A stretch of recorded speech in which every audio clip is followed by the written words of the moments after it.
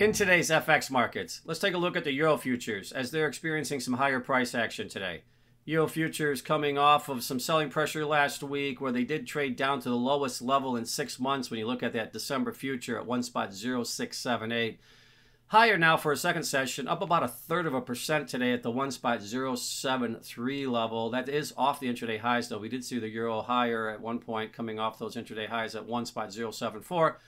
But still holding on to a gain for a second session. And when you look at some of the factors contributing to the price action this week, really I think it's central banks are in focus. Last week, ECB moving forward with a 1/4 point hike, 25 basis point hike in their rates. And the markets, again, weren't sure how that was going to play out. There was a fair amount of expectation that they were going to potentially raise, but they did go ahead. And so the markets are digesting that with several ECB officials now discussing policy moving forward. I think that's one of the factors contributing to the price action. Second of all, it does feel like there's some repositioning here, particularly at the low levels for the euro as we head into that Fed announcement on Wednesday. As again, the markets are digesting various central banks this week. We have Bank of England and the Bank of Japan later this week as well. So I think all these things are contributing to the price action.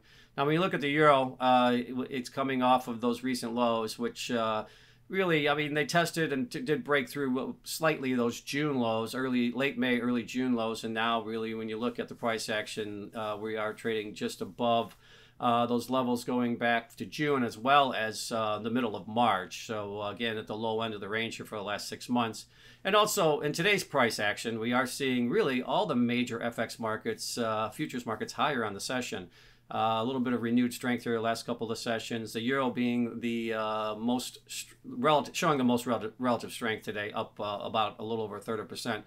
But we're seeing the British pound slightly higher. The Japanese yen is higher as well. Canadian dollar, Swiss franc. So again, Australian dollar. So we're seeing some renewed strength here across the board after some selling pressure, really for the significant part of July and August, at least short term.